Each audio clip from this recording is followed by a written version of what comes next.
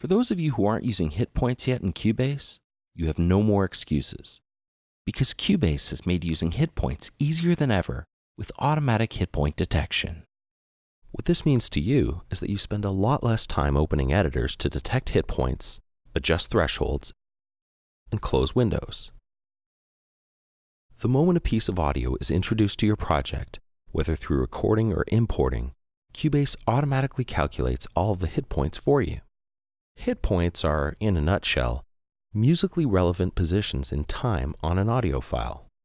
This can mean the beginning transient of a word being said, or ideally, the beginning attack of the beats in the drum loop.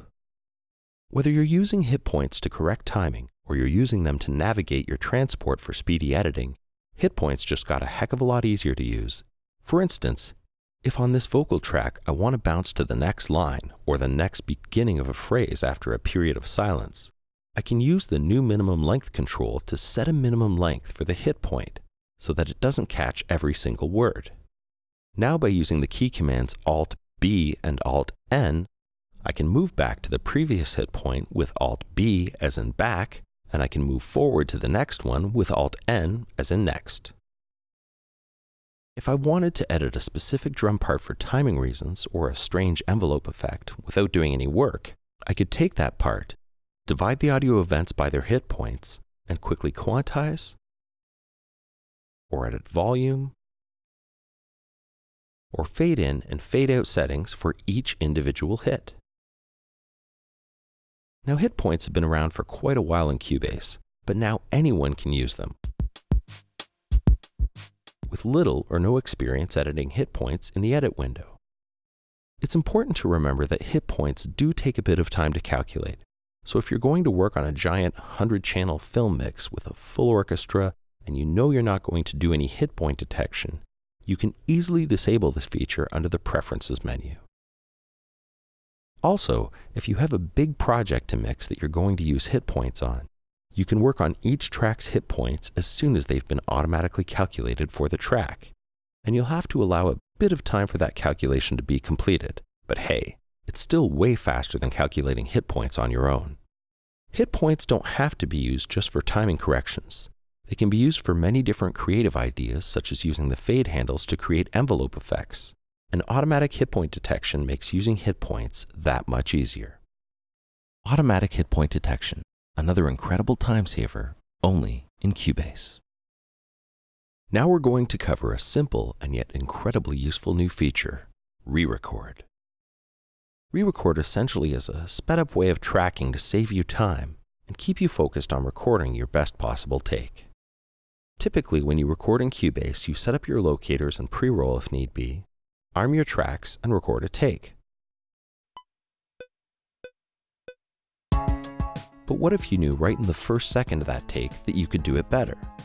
Well, then you would have to stop the transport and either undo, delete, or erase the take, reset your locator and hit record and start again.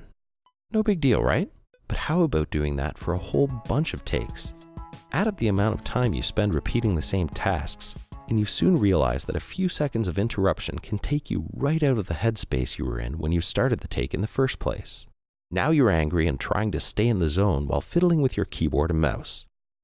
Well, all of these frustrations disappear when you're using the new Rerecord feature in Cubase 7.5. What Rerecord essentially does is speed up the recording process by allowing you to cancel a recording in progress and restart the recording from the last start position that you used. To start using Rerecord, click on the top left of the transport bar here, change the record button mode. Under Common Record Modes, choose Rerecord. Now start recording a take. So let's assume that I bomb my first take, and that's not too much of an assumption. All we have to do is hit the record button again, and the last events I recorded are automatically removed.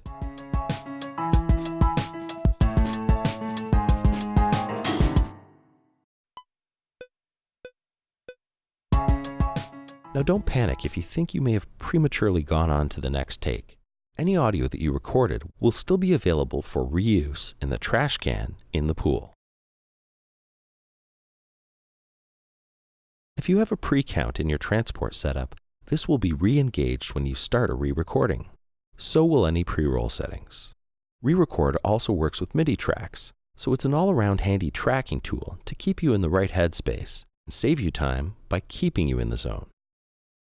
One of the best features in Cubase is the score editor. This is no freebie built-in note display. This is a sophisticated, mature score editing environment used by many world-famous composers. To enter the score editor, select a MIDI or instrument track, and under the MIDI menu, choose Open Score Editor. Now, we're not going to go into the basics of using the score editor, but with its intuitive menu structure, you should be able to pick keys, time signatures, and map out notes, rests, and chords in no time with very little practice. What's new, however, in the score editor is the ability to use all of the relevant MIDI functions found in the key editor. Not only do you have your standard notation symbols and MIDI functions in the score editor, but you also have all the tools you need to hammer out chord progressions fast using the Chord Editing tab.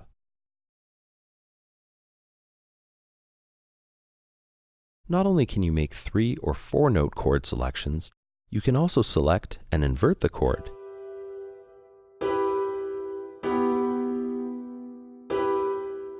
and even drop the second note in a chord, like in an open drop 2 arrangement. So if you're new to the score editor, having all of the MIDI functions from the key editor in the score editor might make you feel a little more at home as you explore this incredible new feature for the first time. Or if you're a seasoned score editor, you can now spend less time flipping back and forth between editors for full functionality.